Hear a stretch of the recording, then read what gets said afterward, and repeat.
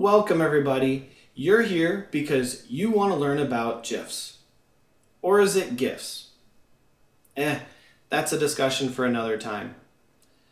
My name is David Campman and I'm here to help you and your business learn about how to use GIFs to better reach your customers. So what is a GIF? A GIF is an animated picture. So when you see a picture online, it's usually not moving. A GIF will have a set of frames that will continuously loop over and over again. And you might be wondering, why would I want to use a GIF when I could just make a video? Videos are great, they really are. But with a video, the user often has to take an action to hit play on. And then it will only cycle through once. On top of that, videos are often more data heavy, versus a GIF is the same size as a regular image that you would see online. Now, why would you want to make GIFs? A GIF has no audio on it. And studies are showing that many people, when they watch videos on Facebook, on Twitter, and Instagram, aren't usually clicking the audio. So what you're doing is you're already just assuming no audio. So you're kind of cutting out the middleman. GIFs add an extra oomph to your social message that you put out there. Not content with just an image, you could add an extra little emphasis point to really carry home what you're saying. And it makes it really easy for you to provide content that your users do not have to dig to get to. Need a couple step instruction to show them how to do something? Put it in a GIF and you don't have to worry about them having to click a link to get to that content. It's right there, more readily accessible. Let's get to the fun part, making the GIFs. I'm going to be focusing on tools that you can use on iPhones and on Macs. That's not to say there aren't readily available tools for Android or Windows devices, but iPhones and Macs tend to get the newest types of tools for GIFs. So we're going to focus on them because I think they're a little more polished than some of the other ones available. But that's my personal preference, and you're welcome to disagree on that. iPhone apps are going to be very useful to you because they're there when you need it. If you're on the go and there's an event going on, or you have a moment that just shows up, if your iPhone is with you, you can capture it and share it right there on a GIF to your customers and to your audience. The Mac apps are more polished. You can do more with them. They're a little more versatile. And they're kind of easier to use because you get more screen real estate to play with. That being said, if you're going to make a GIF, it's up to you on when do you want it and when is it needed. Is this something that could wait a couple hours? The Mac app might be more useful then. So let's start with the iPhone apps that we're going to cover. First one up is Lively, and as the name suggests, that takes the live photos from an iPhone and will let you convert them to a GIF. Now, obviously, you will have to have the live photo mode on, or at least it has to be able to work on your iPhone in order to do so. So, what you can do is you just pick one of your photos, and I'm going to tap this one right here of the alligator moving, and it will load it for you in a GIF format, and you can edit it. So if I want to get rid of the first part where the finger appears, and I want to get rid of the last little part where you don't see a lot of the bar moving then, and you can just see now you got the little alligator moving through the water. I can make more settings in here, change the size of the image, which is very important because GIFs, the larger the size, not all the social networks will take them. And the last thing I'm going to point out is it has this little watermark on it for Lively. If you're a brand or business, highly recommend you pay the couple dollars and get rid of the watermark. Next up is Boomerang. And with Boomerang, it will take a set of frames when you press the record button on it. So I'm going to press record and flip through the book Ask Gary V show.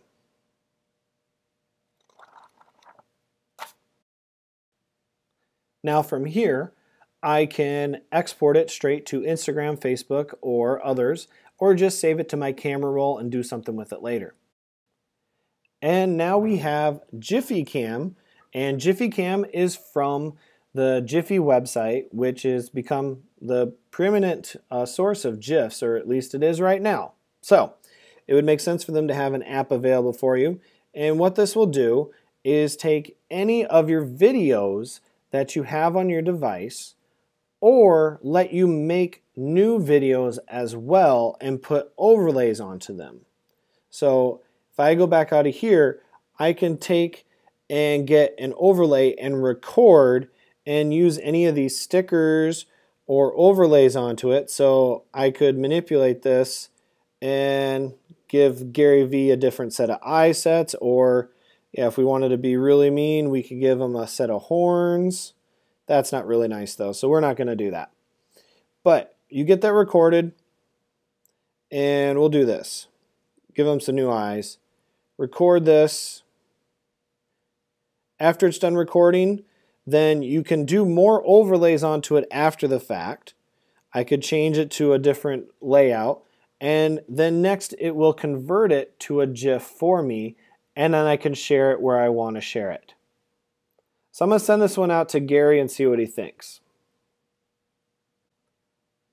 This Mac app is called GIF Brewery 3, and this will let you take any type of video or screen capture or live video and turn it into a GIF. So this is actually the content that I used of Jiffy Cam as a saved movie on my Mac, and I trimmed it down to a second clip of 8 seconds, 8.5 seconds, let's say. And I can manipulate where I want this to go. And if you hit play, you'll actually hear the audio because it gives you that power to put text over it, add new layers if you want to do something to it.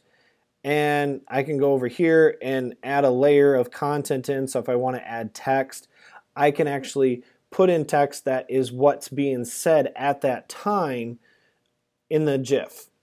When I get it the way I want, so if I put this in here, create it with GIF Brewery, say that's what I want. When I'm done, I just have to export it out as a GIF, and it's saved on my Mac, and I can do with it what I want from that point. All right, let's assume that you are now on board and you go, I know why GIFs exist.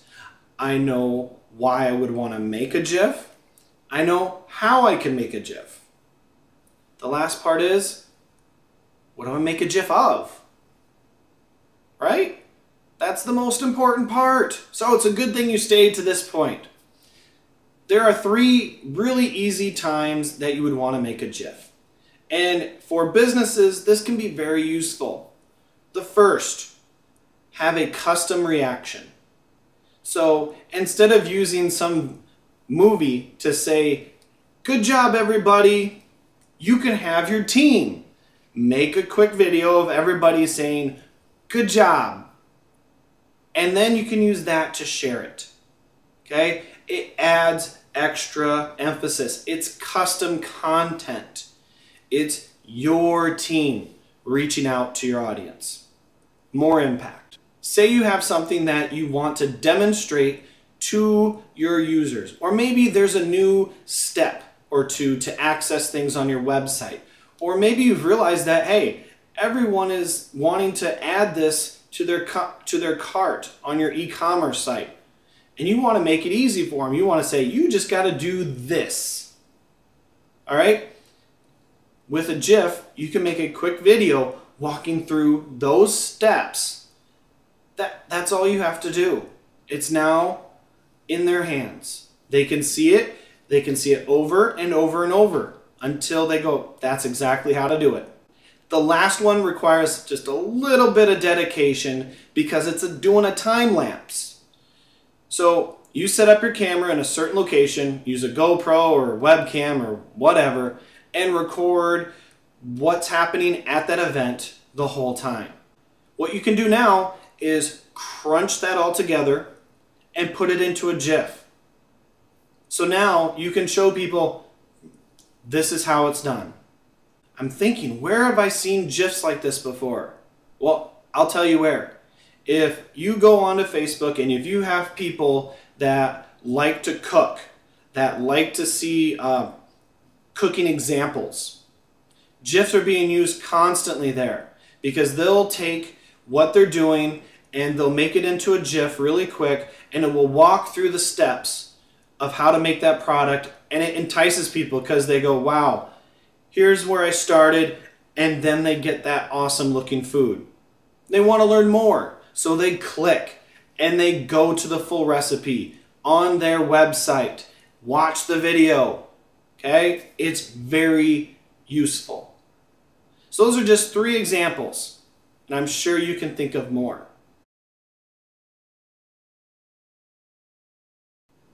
All right, thank you for taking the time to listen to me, and hopefully you got a lot out of this video. I had a lot of fun making it, and I love sharing it with you all.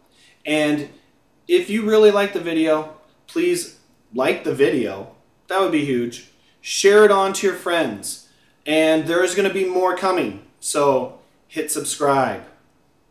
Thank you very much, and you guys have a very wonderful day.